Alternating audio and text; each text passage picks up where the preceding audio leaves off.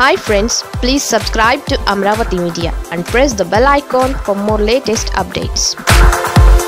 విపక్షాలపై Jagan sketch వారి గుట్టు బయటపడుతుందిగా. 3 రాజధానులతో Jagan AP రాజకీయాల్లో పెద్ద దుమారాన్ని లేపారు. దీంతో లాక్కోలేక పీక్కోలేక అన్నట్లుగా ప్రతిపక్ష తెలుగుదేశం అవస్థలు పడుతోంది. ఇక అమరావతి రాజధానిగా కొనసాగించాలన్న డిమాండ్కి దాదాపుగా చంద్రబాబు డిసైడ్ అయిపోయారు. అదే సమయంలో ఇతర ప్రాంతాల పరిస్థితి ఏంటన్నది మాత్రం తమ్ముళ్లకు ఇప్పటికీ అయోమయంగానే ఉంది. మరోవైపు జనసేన పవన్ కళ్యాణ్ అమరావతిలో రాజధానిని కొనసాగించమని గట్టిగా డిమాండ్ చేయకపోవడమే విచిత్రం. ఆయన అమరావతి రైతులకు అండగా ఉంటామని చెబుతున్నారు కానీ రాజధాని ఎక్కడో మాత్రం క్లారిటీ ఇవ్వమని వైసీపీ సర్కార్ని డిమాండ్ చేస్తున్నారు. ఈ విషయంపై పవన్ తెలుగుదేశం కంటే వేరేగా ఆలోచిస్తున్నారనుకోవాలి. ఎందుకంటే అమరావతి రాజధాని అంటే కేవలం ఒక ప్రాంతానికే పరిమితం అవుతున్నట్లుగా ఉంటుంది. అందువల్ల విశాఖ అయినా కర్నూలు అయినా తనకు ఓకే అన్నట్లుగా మాట్లాడుతూనే ఒక కొత్త కండిషన్ పెడుతున్నారు. దీన్ని అన్ని ప్రతిపక్ష పార్టీలు ఆమోదించాలంటున్నారు. రాజధాని విషయంలో ఏకాభిప్రాయం ముఖ్యమని ట్వీట్లు చేస్తున్నారు. మరి అది జరిగే అవకాశం ఉందా? ఎందుకంటే తెలుగుదేశం అమరావతి అని ఫిక్స్ అయిపోయింది. జగన్ విశాఖ రాజధాని అంటూ లీకులు ఇచ్చేశారు. అందువల్ల ప్రధాన పార్టీల మధ్య ఇంత తేడా ఉంటే ఏకాభిప్రాయం ఎలా సాధ్యం? అయినా పవన్ తెలివిగానే ఈ సూచన చేశారని అంటున్నారు.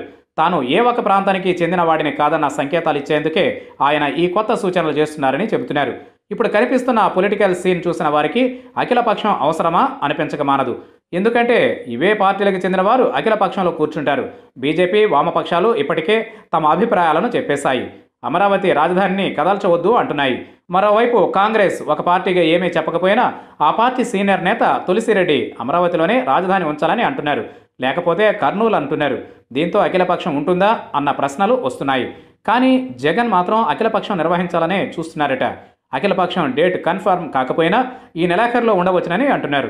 అఖిలపక్షం పేరిట అన్ని రాజకీయ పార్టీలను పిలిపించి వాటి అసలు రంగు బయట పెట్టాలని జగన్ పక్కాగా స్కెచ్ వేశారని అంటున్నారు.